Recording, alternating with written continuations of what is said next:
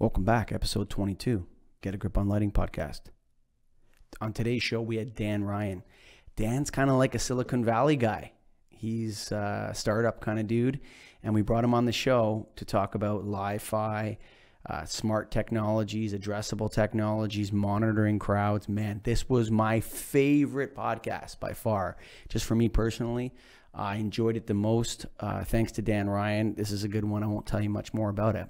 This episode of the podcast is brought to you by Keystone Technologies. Scotty, throw that screen slide up on the screen for our YouTube watchers. I want to talk to you today about their LED fluorescent tube replacements. Oh, boring. Come on, Colligan. Is there something better than LED T8 tubes? Well, you know what, man? The vast majority of applications that I upgrade are to LED T8 and LED T5 tubes. So let's talk about Keystones. They got their direct drive. Direct drive is rip out the ballast, run the line voltage to the sockets, and bam, you're done. No more ballast, no more nonsense, okay? The second one is smart drive. You got a customer that just wants to go LED real low cost, just change the tubes. You pop in those smart drive LED tubes and you're done. And the third is, which is most interesting, is their combo drive. They have a combo drive LED tube, which is both a direct drive and a smart drive. So that means it's both bypass and ballast compatible. So once that ballast fails, they just remove the ballast from the circuit and run it to the line voltage. Man, who thought of that? That's an awesome idea. So go to KeystoneTech.com. That's KeystoneTech. Oh, I forgot the E. KeystoneTech.com, man. KeystoneTech.com. Check out their smart drive and direct drive LED tube replacements. Love them. They also got T5. They got a whole bunch of accessories there. You can't go wrong with Keystone. Great warranty, great people, best customer service in the industry. Remember, this podcast is the official podcast of the National Association of Innovative Lighting Distributors. Hey, that's where Greg and Josh and Ira and Fred and all those guys from Keystone and I met in the first place, 7-10 years ago now. That's right. So the National Association is a place of innovative lighting distributors, is a place where people that sell light bulbs every day get together and act dorky and talk about light bulbs all day. Our wives run. Well, there's girls there too. Their boyfriends run away and get away from these dorks, these lighting dorks, but we love it. We love to talk lighting. We love to learn about lighting. We love to learn about the business of lighting. So go to naild.org. That's nailed.org for information on joining this association, training programs, and so on. There's an announcement coming up from NAILD sometime down the road here, but join now before the announcement comes. Oh, that's my hint. naild.org. And without further ado, man, my favorite podcast of all time. Thanks to Dan Ryan for coming on the show. Episode 22, Get a Grip on Lighting. Welcome to the Get a Grip on Lighting podcast, Dan Ryan. Happy to be here. Thanks for having me. Say hi to Greg Garrick. Greg, what's happened? Good to see you again. Big fan of the pod that you guys are doing. Thank you. Awesome. It's exploding. So, Dan, tell me, what's the biggest barrier you see to the adoption of IoT? Well, it's a really interesting question because if you look at it at the base level, what needs to be in a building? You need lighting, you need building automation, you need things like furnitures and chairs, you need networking equipment, and increasingly companies are looking to add IoT services, things like indoor positioning, things like asset tracking. So buildings want this stuff. The question for lighting is, what is the role of lighting in actually participating in the sale and the distribution of IoT services? And one of the big challenges for lighting comes down to the channel. Typically the buyer of somebody who wants IoT services, the person that really cares about IoT, is not necessarily the same person that's going to make a decision about lighting. So the big challenge for lighting is to figure out how to navigate some of that complexity to actually reach the real buyer for the IoT service. You know, I was watching Greg, did you see that Lights of the Round episode 1 that Tom Butters put out? Did you get a chance to watch I haven't that? looked at it yet, but I know you sent it. Yeah, they were talking about the complexity of this. And Dan just kind of brought it up indirectly. It's like the person that's concerned with IoT is not a lighting designer. You know, and how does that impact the creation of these buildings, Greg? Like, I mean, when you're going in to address the lighting, Are you going in there to address the addressability of the lighting in the future? Yeah, that's one of my main questions is are you even going to need to have a lighting background to be in lighting in the future? Is it going to matter, or is it all going to be somewhat standardized in terms of capabilities? Can they all tune to certain colors? Can they all dim to certain levels? Is that what's going to happen, and every fixture is going to be able to do this, and now it doesn't really matter the knowledge you have? Do you guys see that being possible? Go ahead, Dan. Well, I mean, I think the question is, so take it one step back, what are you selling today? When you talk about IoT, when you talk about controls, how are you making that sale right now? So I'm a stupid lighting controls guy. I don't believe in smart lighting controls. Sure. I think 98% of all applications, or 90% or 85, whatever you want, can be effectively controlled for energy savings with stupid lighting controls. The only reason to go to something different would be value in addressability, and nobody has been able to explain to this host of this podcast why that's even valuable. Oh, we can store the information, Dan. We can store the information. I would say you're exactly right. For the perspective of your core buyer, right? Because who are you literally talking to when you make that sale? What do they care about? They care about energy code. They care about the quality of their light. All the applications that they care about are lighting applications. So if you come in, you start talking about funky IoT stuff, it probably goes right over their head. So then the question is, are you the right person to even drive that sale? Because it's not actually helping your core buyer. How about we ask this? A lot of what you hear about. What is driving the sale? Yeah. That's the question. What is driving the sale? I don't know what it is. What's driving the sale? Yeah, today lighting controls, right?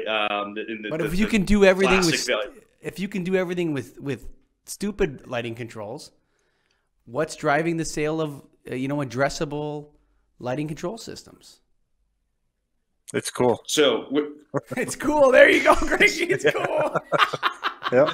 You're exactly right. Right, to your core buyer, right? But if you look at the rest of the building, the other items that people are going to spend money on in the building, so-called IoT systems, they are going to budget for that, but it's going to be much later in the buying cycle when compared to when the lighting sale happens. The lighting sale is going to happen up front, but the other sort of equipment that will get deployed in the building is going to happen much later.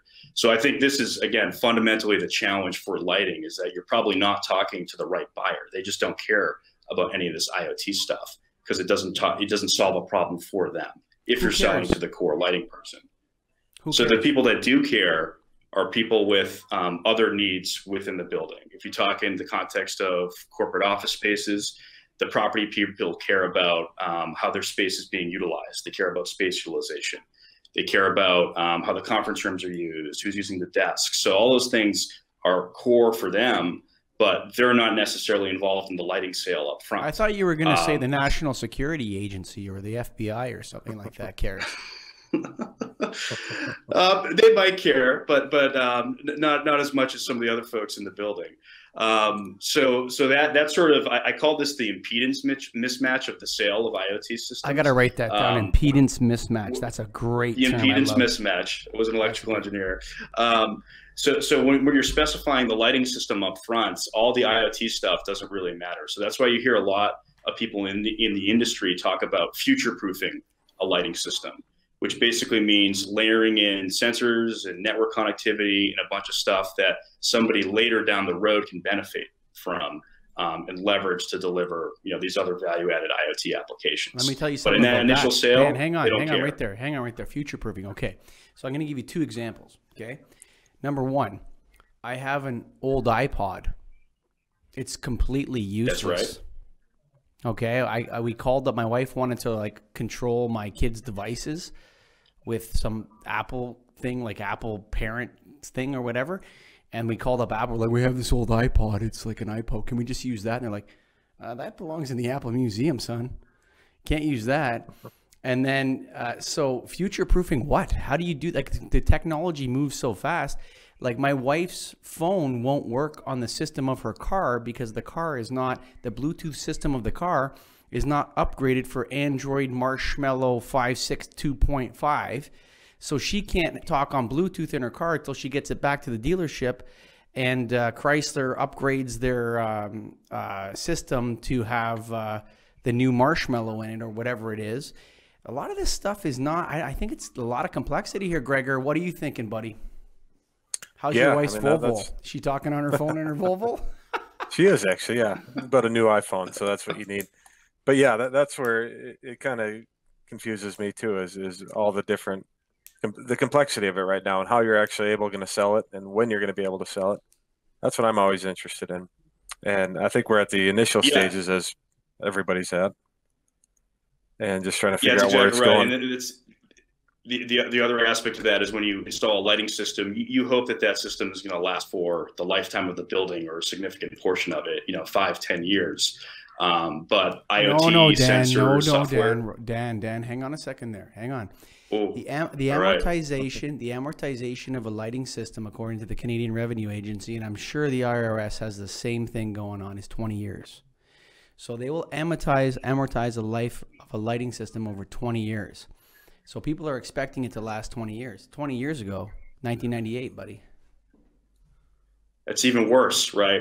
So if you're looking at about that from the perspective of how fast technology changes, how fast sensors will change, that's the argument against future-proof, right? So is the lighting fixture necessarily the right place to put an IoT technology? Does it need to live somewhere else in the building? And again, that's the great challenge, I think, with I think I know where it needs to live. I think I know where it needs to live, Greg. So I don't know. So Dan, your company VergeSense, give us a plug for your company. What's the website? VergeSense.com? Yeah, VergeSense.com. We are not directly in the lighting industry. We're a sensor company, and we sell standalone IoT sensor systems for measuring utilization. What's your biggest sales barrier, man? Why is it that you're not a millionaire, or maybe you are, but why is it that you're not like cranking out those sensors you showed us at the NAILD convention? What's the problem? I mean, we're early. We're less than a year old, but the way we go to market is direct. We go through direct sales relationship with the end user. So we don't go through any of the traditional channels or distributors that lighting typically goes through. So we have a purely direct relationship with our customers. So for us, there's no dependency on the lighting channel as far as how we go to market. I'm looking at Greg. He'd probably beat you up if you're in the same room with him. Have you said something like that? Different models. There's different ways to do it. But we're not. Yeah, this is kind of my point, right? We're not in the lighting channel. We don't sell lighting. For us, our sensors could be used for lighting control, but we don't target that application at all. We're focusing on higher level functionality. For the customer. So we're not tied into lighting control. And one of the ways we are able to sell a lot quicker is that we have a standalone system. We're not tied to the building construction cycle.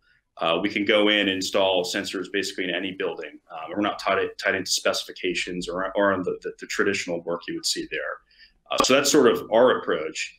And again, couple that against the traditional approach for lighting is to try and bundle sensor technology and IoT technology with the sale of lighting systems, which has its own benefits as well. But it's because of the channel dynamic, which you guys being on the front lines as far as selling systems, because of that channel dynamic and because of the difficulty of reaching the buyer, the guy that cares about IoT, it's typically a tougher sell. And that's why you've seen most of the initial successes as far as large, scalable announcements of, successful IoT projects have been mostly, in scenarios in which the customer has a direct relationship with the manufacturer. A lot of large retail stores, for example, have come out with big IoT projects. And that's because that channel dynamic for lighting is so complicated. It makes it very difficult to specify and sell IoT capability bundled with lighting. Now, you say the word IoT. Do you also consider that smart lighting as IoT? Is that in the same range? Yeah, I mean, they're all kind of, meaningless terms at some level, right? They're buzzwords. They're thrown around. When I think about IoT, I think about things that lights can do that aren't tied to the core value proposition of lighting, which is illumination and energy efficiency. So things like indoor wayfinding and indoor positioning, things like asset tracking, things like space utilization, all functions that have frankly nothing to do with lighting, but are enabled by smart IoT capable lights. Listen, Dan, it's non-traditional. So I think there's an interesting play here with LiFi. Randy, remember, so the episode before yours is Randy Reed, and he was talking about LiFi, Greg, and how LiFi is going to revolutionize, like literally revolutionize the world. So the internet signals coming out of the light, right? And, I mean, this idea of Wi-Fi and Bluetooth and all this sort of stuff, but so those are radio signals, right? Am I right? Correct, Dan? Is that the right way to describe them? They're like radio waves? You're exactly right. Yep. Okay. So radio waves travel at the speed of sound. Am I correct? They actually travel at the speed of light, but no, it's all LiFi. Yes. No, Li-Fi travels at the speed of light for sure. But what he was saying was sorry, what's that? You just cut out there for a second. What did you say? Oh, sorry. No, you're right. Yeah, Li-Fi is the speed of light. Li-Fi travels at the speed of light. Apparently, radio waves are not as fast as Li-Fi. I mean, I'm just an amateur here. I'm just telling what other people have told me. Sure. And there may be a way that Li-Fi can actually look through the internet at things. Like if we're shedding our world, our indoor environment, and part of the outdoor environment, like parking lots and stuff like that, with light that's Li-Fi enabled, are those signals able to transmit data in some sense back in the future? So, people, maybe I'm going way off the deep end, Greg, and you can tell me if Culligan's gone crazy again, but what I'm thinking is, like, if you're pouring internet signals on people through light, can it come back? Can it report? If Li-Fi is coming down from a lighting system and shedding internet signals through that light, can it tell you if somebody's in the space? I don't know if we can even answer that right now. Like, does the internet know? Will the signal know if that space is occupied by something different than it was 3 seconds ago? Well, I think what you're talking about with Li-Fi is a good example of a potential application of lighting, which has nothing to do with lighting, right? It's not about illuminating the space. It's not about saving energy. Yeah, you brought it up. Usually when people talk... You brought it up. When people talk about it, beautiful. When people talk about lighting and Li-Fi, they're talking about using the lights for wireless internet connectivity. So replacing Wi-Fi with lighting. So expanding the functionality of light to do more, right? Much like your smartphone. Wrong. That's not what I'm talking about. If you go to Li-Fi, you're literally walking through the internet. It's like the Matrix, bro. Like, think about it. If the internet is in the light, you're walking through the internet. You're walking through the internet? Yes. Think about it. That's deep, bro. Sorry, I just swore on the getting up on Lighting podcast. I don't know. I don't know what you guys are doing up in Canada before this podcast, but yeah, that is very deep. Think about it. If the internet is being like you're under the light, my bald head is shining, right? And you're sending data back. I love it. Yeah. I mean, you're literally in the Matrix. You're in the internet.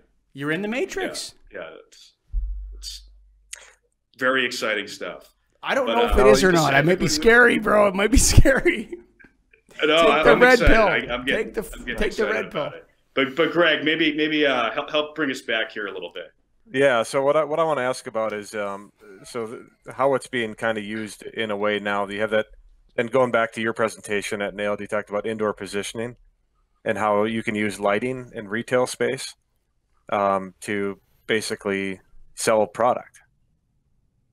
Is that something, you talked about positioning it for retail, so the light reads that you're in that space and it maybe hints at, hey, here's a coupon for this item. Is that kind of thing where you see lighting really taking off in retail? Yeah, I mean that's been probably the earliest successes. You've seen a lot of the major lighting companies, all the major manufacturers have an indoor positioning product now, and I would say it's the first example of an IoT application of lighting, the first real example that people are paying for and has been sold successfully in the market, and that's one in which makes a lot of sense because it's really cheap to include additional radios into a luminaire, particularly for already using it for controls. So you can embed it, sell it, and then you have software that you can sell against the in conjunction with the lighting product. That's the first one that I've seen. But as coming back to before, what's the real challenge? For a sale like that, who cares about indoor positioning in a retailer? Probably not the lighting people, right? It's the marketing people. It's the people that are operating the stores. It's the digital people that care about measuring the effectiveness of their ad campaigns, all that stuff.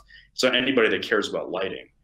So typically those sales happen in a very direct way. It's a different type of sale. So what is the information they care about, Dan? What information do they care about, Dan? Well, in the context of retail, retailers want to know where people are spending time in the store. They want to engage, send marketing messages to folks in the stores. They want to measure foot traffic. They have a bunch of different ways to do that. Lighting is one of those ways. So that's the information that they care about in that context.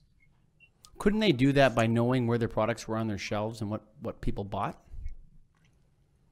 That's one way, yeah, but it's not necessarily perfect. You don't know if somebody, picked a product off a shelf and put it back. There's a lot of holes in that sort of data. So that's why you're seeing a bunch of companies come with a whole variety of different sensor technologies, human observational studies, all that sort of thing. Lighting is one of many ways to solve that. Do you who's using this right? Who's using this right, really? Who's using this right? Like who's really got a good IoT information system in one of their retail stores? Like, is there a retailer that that's just totally balling, that knows where everyone's walking around their store and all that? Yeah, I mean, almost any major retailer has deployed, every major one from, the Walmarts, the Targets, the whatever's the world has deployed some form of sensor system in their stores. They all vary. People are using video cameras, people are using Wi-Fi. And now people have started to use lighting over the past couple of years. So there's a whole variety of different options there. When you say they're using lighting, what are they doing? What are they doing with the lighting?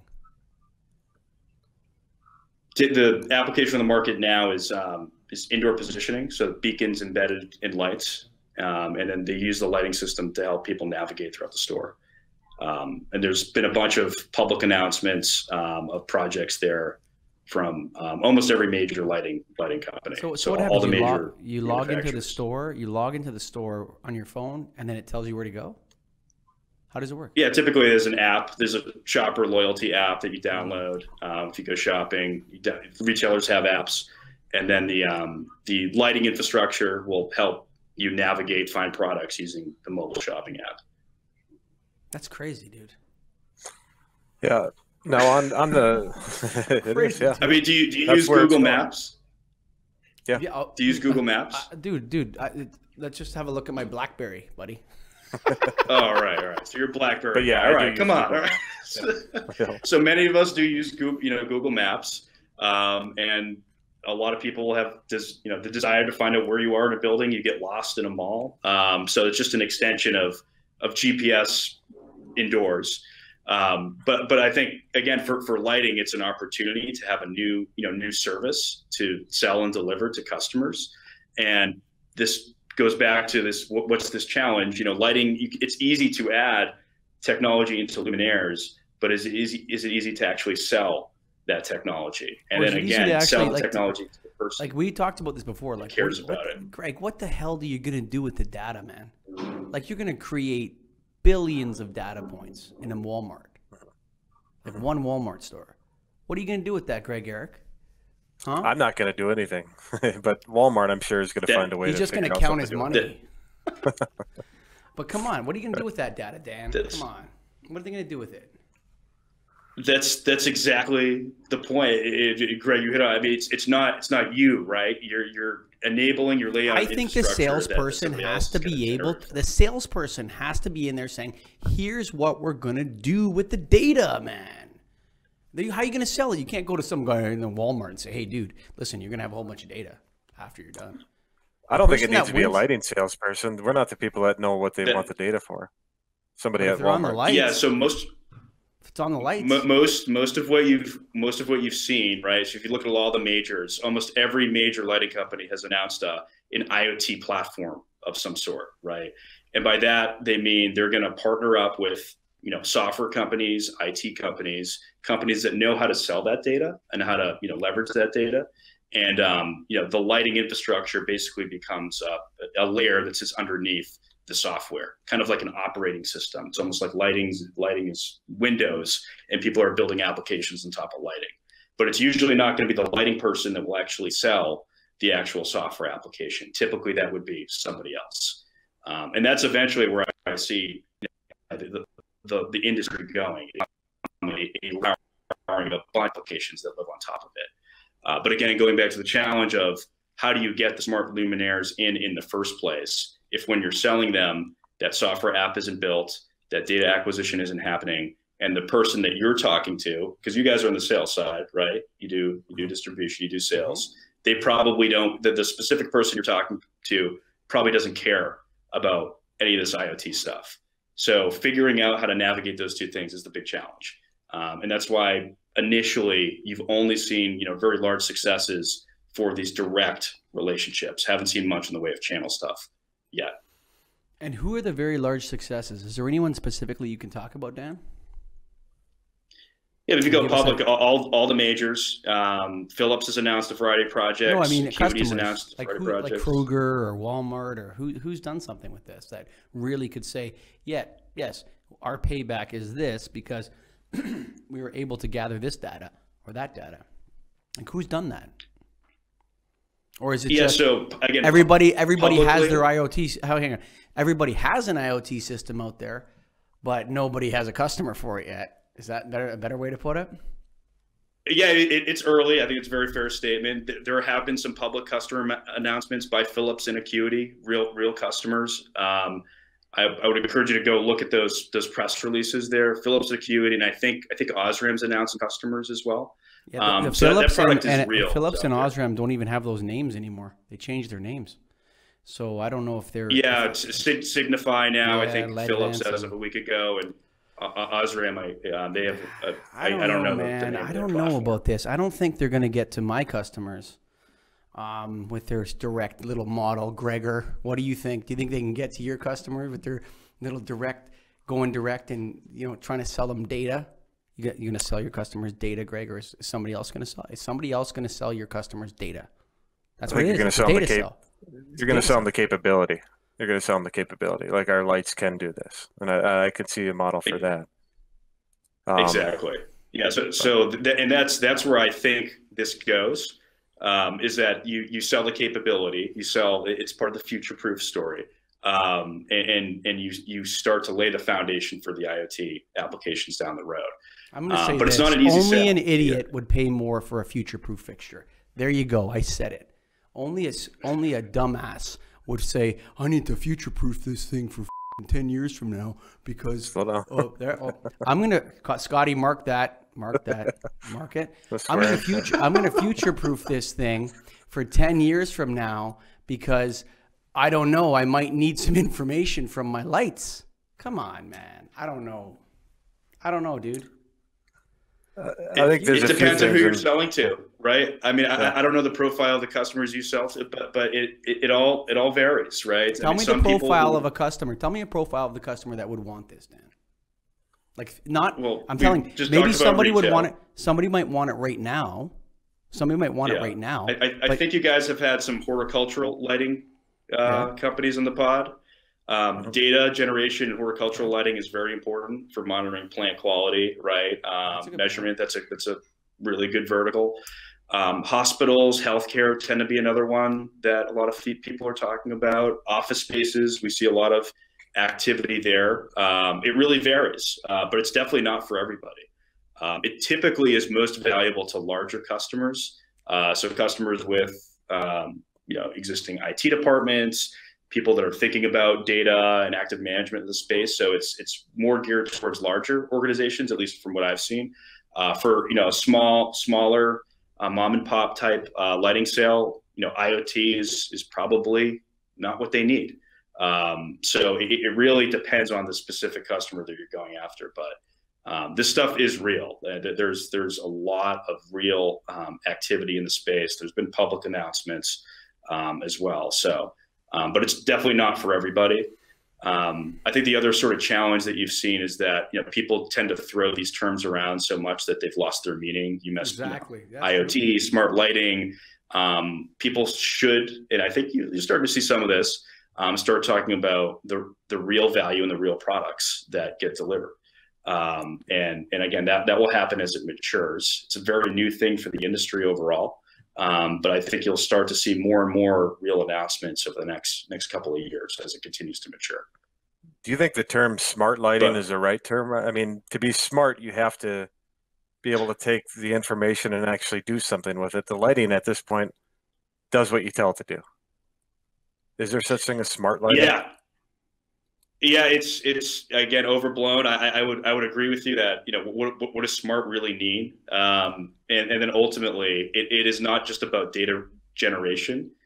It's not even just about capturing data. It's about analyzing data and doing something that's going to make an impact for somebody else. Whether that is generating an additional sale at a retail store, whether it's optimizing the design of a floor based on your measurement of the traffic in an office space.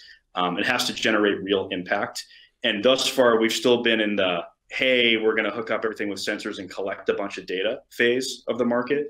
You're not seeing a lot of those real impactful, value-added products yet. You haven't seen a ton of those yet, though you are starting to see some early ones. So, but yeah, I totally agree with that point there. I think you call it dork lighting, dork lighting. So where, hey, I just want to be able to control my lights with my smartphone, whereas most people are like, okay, do it. And you can do that if you want. I'm going to just flick the switch. That works for me. But, I just want to know if I could find out, so let's say you take a parking garage, okay? I have a lot of customers that have massive parking garages, and they have a system of knowing which spaces are occupied and which ones are not occupied. So they can say, go to level 3, and there's going to be 24 spaces there, and then on level 4 there's 140, and then on level 5 there's 260 or whatever parking spaces. Why, if that information is already available, isn't that space already occupied by other technologies? And why would lighting? Yeah, and this is the exact challenge, right? The competitors for IoT are not other lighting companies. There's a bunch of other companies which sell smart parking solutions, or indoor positioning solutions, or space utilization solutions, not necessarily lighting companies. So it's a different class of competitor. And if you look at it from the customer perspective, though, the customer is probably going to save money if they consolidate that smart parking service into their lighting system instead of paying for lighting plus smart parking separately. So there's two different systems right now. What if the lighting they system, would save money? What if the light bulb burns out? What if the luminaire burns out? What happens then? The smart parking system fails? Much like how a sensor probably is going to go out in that smart parking system too. It's typically going to be cheaper. You'd only pay once for installation up front, so you wouldn't pay two different people. So there are real cost savings by to the customer if everything is purchased at the same time. But typically they aren't purchased at the same time. You're coming into the lighting job 3 years after the parking system is installed. And okay, at that point, how are you going to sell smart parking? And again, you're probably not selling to the person that really cares. So that's that matching the timing of the customer need with the construction project in which lighting is going to go in. Again, is that major challenge. Kind of going back, and maybe we could even started with this, but you talked about at the NAILD convention how lighting is like a smartphone, or you could see the model of it going that way. Can you explain more about that? The bundling, the unbundling, it hits on. It hits on this whole idea of lighting expanding beyond doing one thing, So originally, when you had phones in your house, maybe you bought a phone in 1985, it did its job for 20 years. It was very good at calling people. And then phones went digital. They turned to smartphones, and your smartphone can do a million different things. You can call people, you can send text messages, you can browse the internet, look at YouTube videos. You can listen. You can listen to the Get a Grip on Lighting podcast on your cell phone too. As we all have been, right, in lighting. So you can do all these different things, and lighting is starting to expand in that same way. It's not just the light anymore. The light can do indoor positioning, space utilization, smart parking. There's going to be all these different functions that live on top of it, and it'll become a bundle of services and not a discrete thing. So that's the opportunity. But then the challenge is, unlike a smartphone, when you buy a smartphone, you care about making phone calls, you care about listening to podcasts, you care about watching YouTube. You, as the buyer, care about those things. But typically the personalized lighting doesn't care stuff that an IoT smart lighting thing could do. So how do you navigate that component of the sale? I would say this. And the sale becomes much more strategic. I would say this, just to interrupt you, because this is a roundtable. I'm going to interrupt. I would say that a parking garage doesn't necessarily need a parking garage, a system that tells you that the spaces are empty or full, but it needs a lighting system. And if the lighting system can do the smart parking, then there's no smart parking system. I think that's the advantage, the fundamental advantage that lighting has over the incumbents and the competitors, is that every one of these indoor spaces has to have lighting. So if the lighting can do what the other systems can do, then the other systems are in big trouble because they can't do what the lighting system can do. So I think that's the inherent advantage in lighting. So if you can say, yes, this is the value proposition, you go into your client, you go into them, Greg, and you say, look, you have your parking garage, people are driving around it, they don't know, and parking is a good example, I think, of this, of where it can be deployed effectively as a super good payback. You go into that parking garage owner and you say, look, you don't have a smart parking system, but you have a lighting system, and it's HPS or it's fluorescent, or even it's LED maybe it's LED. And you say to them, look, you're thinking about smart parking. Why don't you think about a lighting system that also offers you a smart parking system at the same time? And then so now your payback is combined with energy savings from the lighting and maintenance savings from the lighting, and the fact that we have this software application that you can download and run to this meter that sits in front of the building that says how many spots are open on what levels. I think that's an application for this right now. I don't know. What do you think, Greg? Yeah, no, I think it makes sense if it's something they're considering doing, for sure.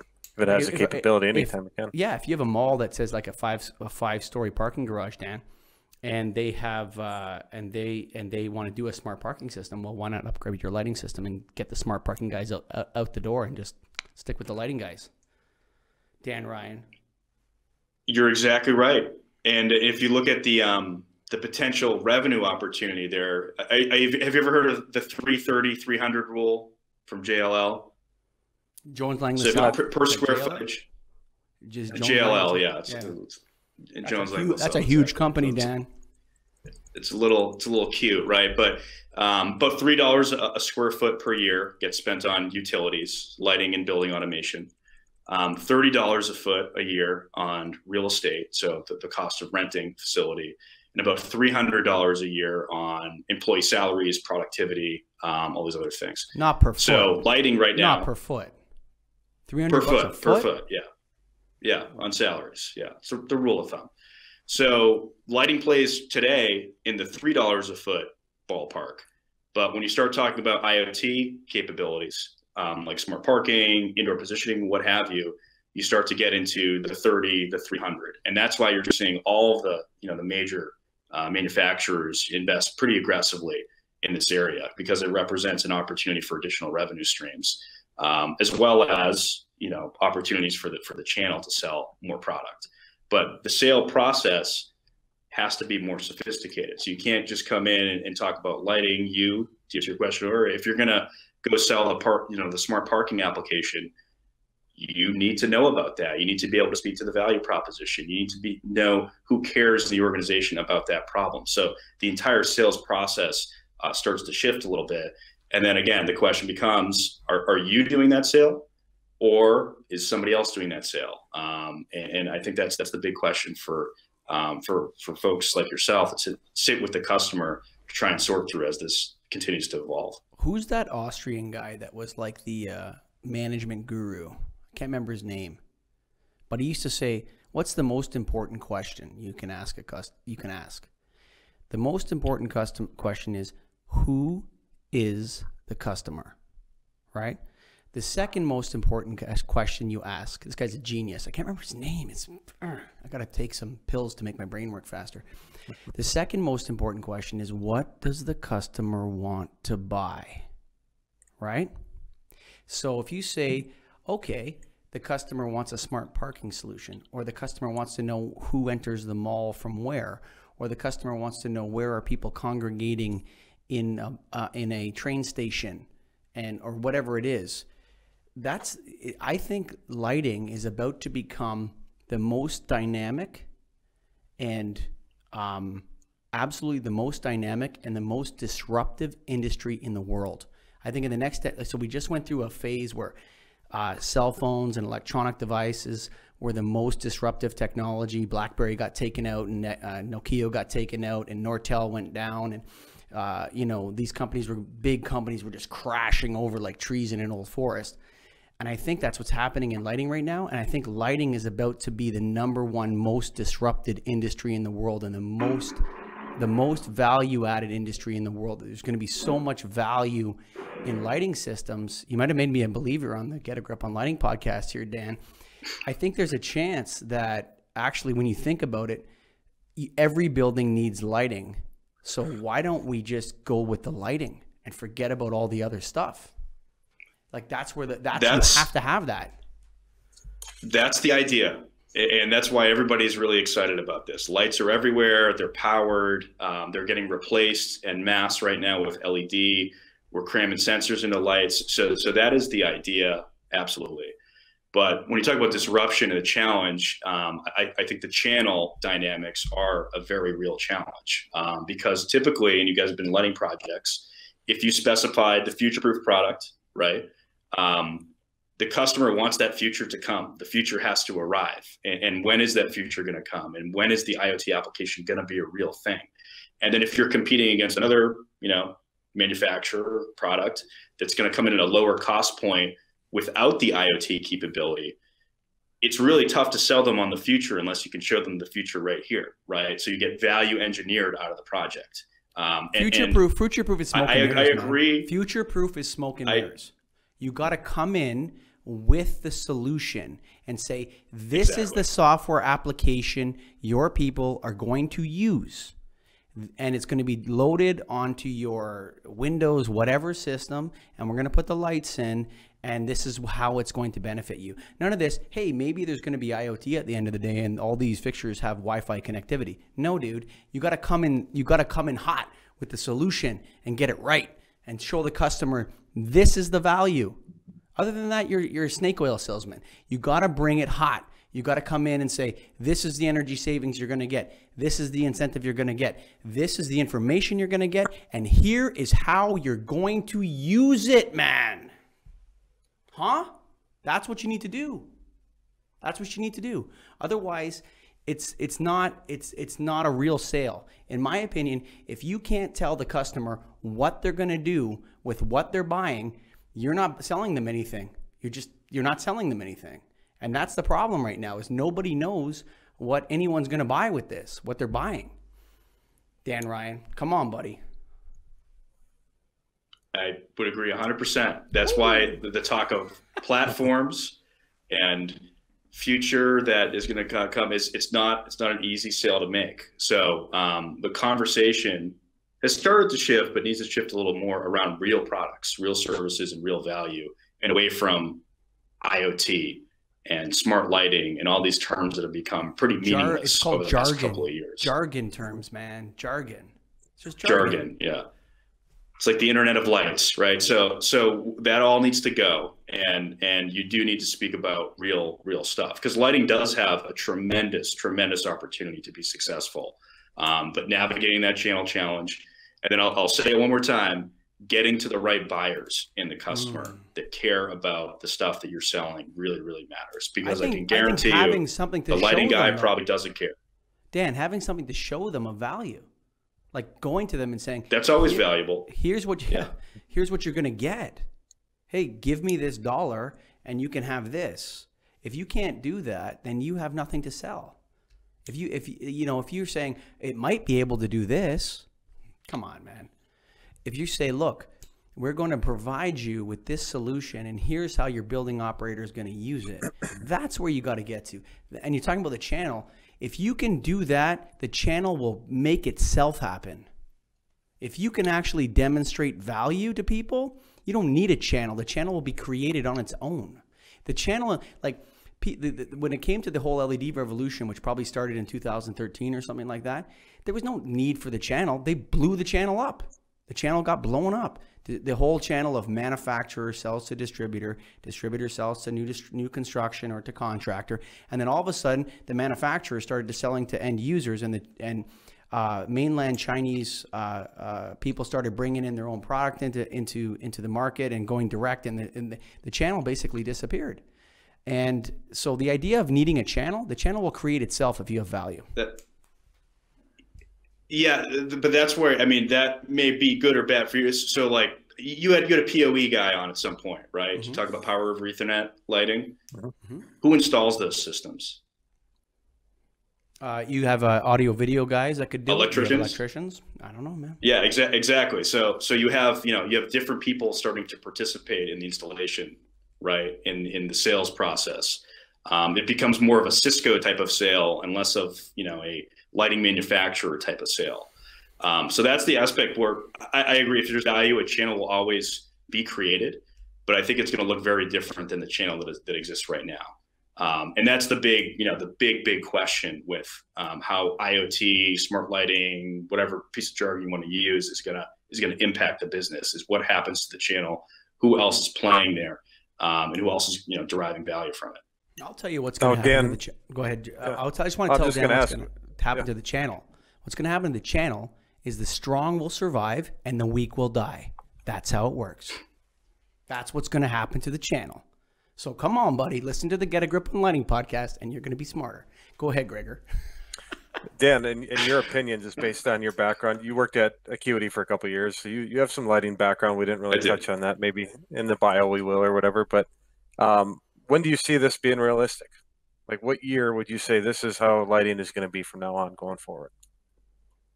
I think it's happening right now. I think it's going to take a couple more years to really shake out. The first real products started to make their way into the market over the past couple of years. But, in terms of channel disruption, how that might look, I think that's at least five plus years away. So I think there's going to be a lot of shaking out that's going to continue to happen. A lot of FUD, fear, uncertainty, and doubt over the next couple of years. But don't bring your acronyms around here, buddy. We don't like acronyms. No acronyms. No FUD. I don't like acronyms because I can't remember. No FUD. No FUD. All right. Fear, uncertainty, and doubt. That's interesting. You know what? I mean, the lighting industry has been suffering from fear, uncertainty, and doubt for a long time, man. And look, Philips just changed their name. GE's exiting Stage Right. Sylvania sold it off to Ledvance. It's already happening, man. This is already happening right now as we're chatting. People are, the strong are emerging and growing and flourishing, and the weak are dying, dude. It's beautiful to see. It's lovely. It's like evolution. You're watching the Darwinian results of competition. The strong survive and the weak die. I love it, man. Lighting, yes, I'm in the right business. I love it. It's going to be so exciting in the next 10 years, Greg. Come on, man. I'm jacked, bro. Get a grip. I think that might be a good time to close off this episode, Greg. What do you think? I agree. Yeah, I think that was a good end. You know what? I honestly, and this is going to be on the podcast, I wasn't sure how this podcast was going to go, Dan. I think it went really well. I think it might be one of our best. I think it was my personal favorite podcast, actually. Greg, what about you? I haven't ranked it yet. I guess it's up there. It's interesting. This is the funnest one. I love the fact that I'm going to be walking through the internet, man. I love that. Through the internet of lights everywhere. Yeah. Oh, the light's going to be shining down on you. Future. What was the guy's name in the Matrix? I'm gonna be like, what's his name? Neo. You're looking for Neo. Neo. Yes. Yeah, Neo. Listen, all you guys out there in the manosphere, we're taking the red pill, blue pill thing back, and it's gonna be red pill in the lighting industry, buddy. That's episode 22 of Get a Grip on Lighting. Thanks, Dan. Beautiful. Thank you, gentlemen. Thanks, Dan. It was a blast.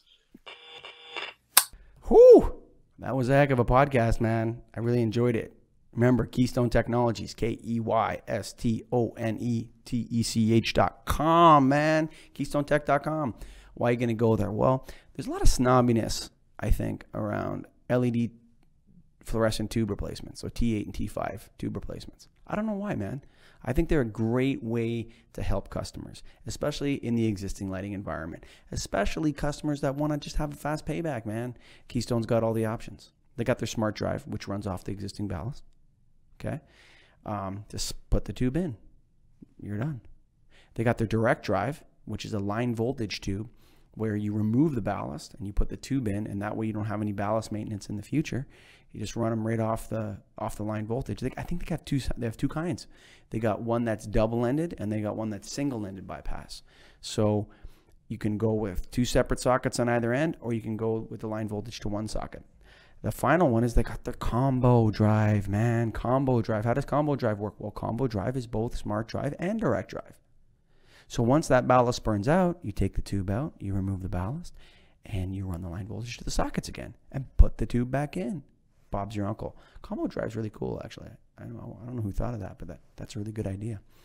So I love T8 tubes. I love T5 LED tubes. Come on, man. That's the quickest way to give your customer, especially like all those warehouses out there where they got the high bays. And you got T8 high bays or T5 HO high bays. You just put the T5 tubes in there, man. You're done. Customers saving energy right away. They're probably kicking up the light output because a lot of those old tubes dim over their lives. Come on, man. Go to KeystoneTech.com. That's KeystoneTech.com, man. And remember, where Keystone and Premier Lighting and Atlas Lighting met, they met at the NAILD Convention, man, the National Association of Innovative Lighting Distributors. That's right.